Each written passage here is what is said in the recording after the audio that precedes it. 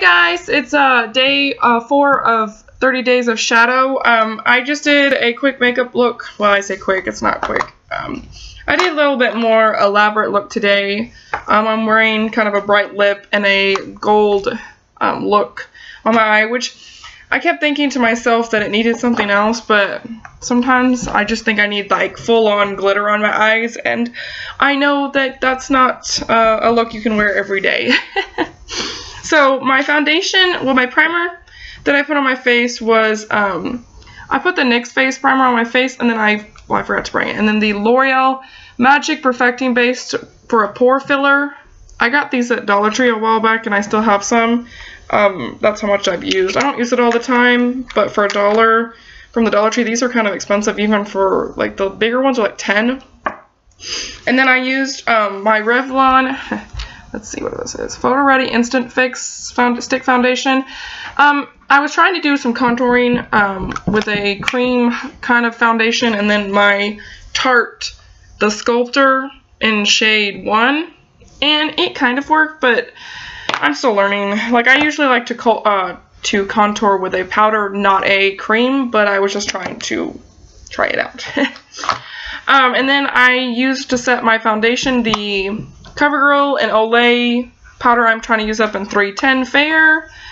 And this is my progress. I'm still about the same. I want to see pan. I'm sorry, guys. I really am trying to meet. And then my main palette I used today was the Lorac Unzip palette. This is the original. I don't have the gold one. And these are the shades. I did use a cream base. This is a cream base, and this is the Be a Bombshell eye base in Submissive. It's kind of like a taupe gold color. And then I used, I used this in my crease here. It's called Undercover. It's a matte shade in my crease. And on my lid, I used Undercover and Unreal together. I mixed them together. Sometimes I do that. And then in my inner corner and under my eye, which this eye kind of looks like it has black under it, but it doesn't. Sometimes my camera just, I used in my inner corner, I used the L'Oreal Infallible shade in Ice Latte. I've been loving this a lot.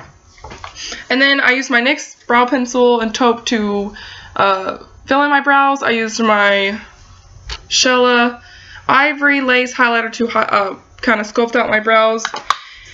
And then I used my coveted e.l.f. brow gel to hold it in.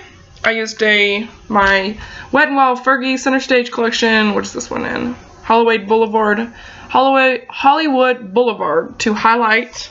This is the blush I used. I used NYX Been Tickled. It's a cream blush. It is the bomb. Like, I love this. And then as soon as because I'm probably going to replace it sooner or later because it's kind of getting bad. And then this is the mascara I used. This is the Voluminous Butterfly Intenza. I don't know. I don't know how I feel about this. That's the wand. I don't know. I'm just really weird about mascara.